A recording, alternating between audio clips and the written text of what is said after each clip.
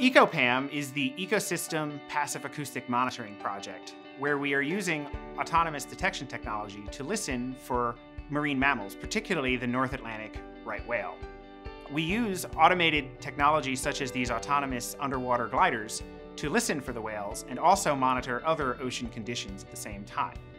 We're doing this to better understand the migration patterns of the right whale and also to protect it as construction begins on offshore wind farms along the mid-Atlantic coast.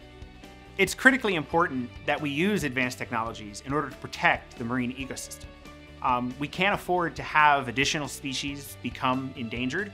Rutgers University serves as the lead research institution for the Eco-PAM project. The project is supported by Ørsted, which is a global wind energy developer.